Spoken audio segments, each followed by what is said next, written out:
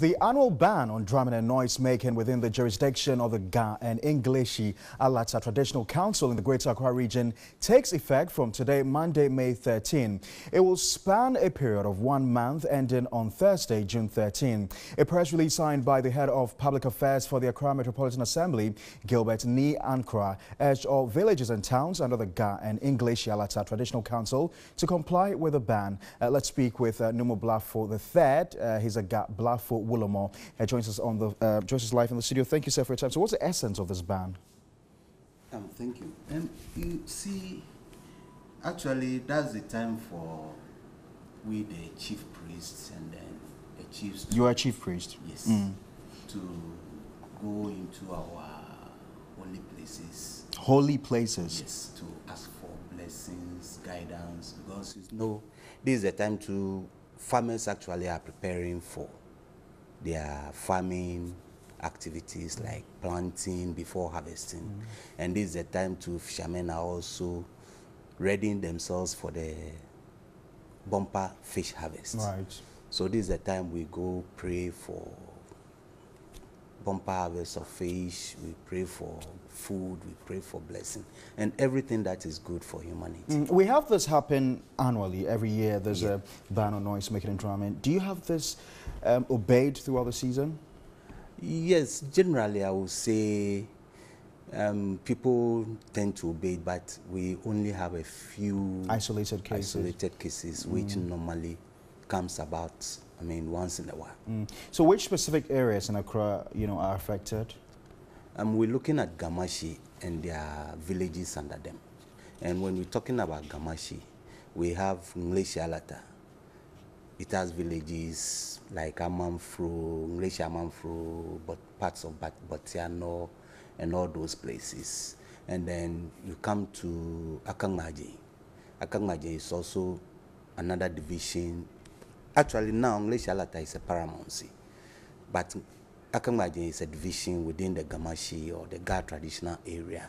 Then Sempe and their villages. Then you have Asene, Bese, Abola, and Otublohu, and all the villages and towns under these divisions. And then it will also affect Osu, but Osu people's own will begin on Friday. Okay. Yeah. So often during this time, what's the collaboration with churches? We normally have meetings with them at the RCC. In fact, the RCC, that's the Regional Coordinating Council, calls the Christian Council and all the other religious bodies. We meet and then we all put forward our propositions. We discuss and then agree on modalities as to how we will or we should go about it, not forgetting what the established norm is, which is that we don't want any noise. We have in the past heard of cases where people from the Ga Traditional Council will enter churches, seize their equipment, go into chop bars, take out bowls and food. I mean, is that the way to go? I think there are some of the issues that come up which are actually exaggerated, because you can't say if someone is eating, that person is making noise. You understand? But when our task force, and you see, there is this task force that is always set by the AMA. We have members of the AMA guards, and then we have people also drawn from the traditional council, and then the police, who normally go out to check or to enforce this ban. So sometimes too, in areas where maybe they are not there, the chiefs in those areas also have their youth groups who also go out to enforce this ban. Now, some churches actually don't want to abide by the rules. Therefore, when you are playing your drums and all, and the people come, they will enter your church.